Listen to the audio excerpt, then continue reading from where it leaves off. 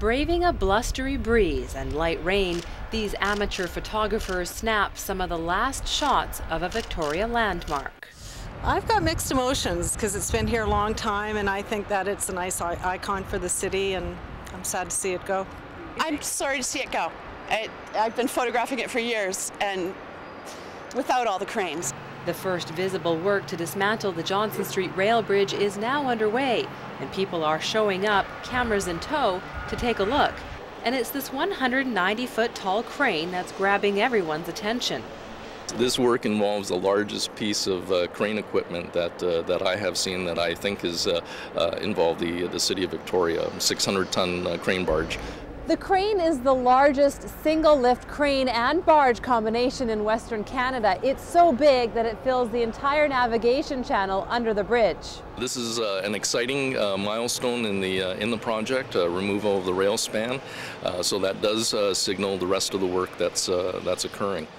Over the next couple of days, crews will be disconnecting mechanical and electrical systems in preparation for Friday, when the rail bridge and the 500-ton counterweight will be removed. Once the crew is finished with the rail span lift, which will be on Friday, and then it'll be barged up in the upper harbor to Ralmax for deconstruction, then the crew will focus on the tower and the concrete counterweight over the next couple of weeks. Lai says breaking up the counterweight will be noisy work, so don't expect any peace and quiet around the harbor over the next couple of weeks. And while work is underway, the city says expect delays, as one lane of the bridge will be closed. On Friday, the bridge will be closed to all traffic for about half an hour. Getting all the rigging points and the support cradle or support braces under the actual lift span ready, so that when they are ready to actually do the lift, it's a very short period of time. Lai says they don't know when the 30-minute closure will occur, but the city says it will post it on johnsonstreetbridge.com when crews can pinpoint the time. If you're an early bird, keep in mind the bridge will also be closed from midnight to 6 a.m. on Saturday. And if these large and complex cranes have you thinking of coming down and taking a look, Lai says safety is extremely important, so don't expect to get too close.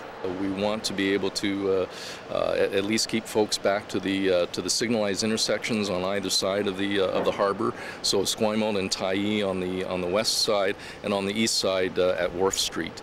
It's all very exciting for Ian Russell. He lives and works downtown and has been waiting patiently for the project to begin.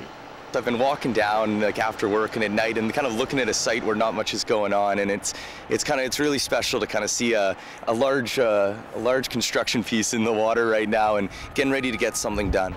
Russell sits on the Johnson Street Bridge Advisory Panel and has been on board with the project since day one.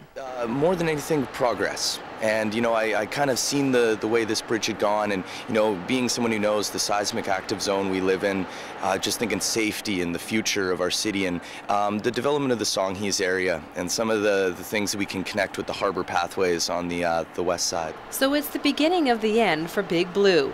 The city says it will be the end of March before the entire rail bridge and counterweight are dismantled. Then sometime this spring, the design of the new bridge will be finalized, and construction is expected to begin next year. In Victoria, I'm Nikki Iwanishin for The Daily.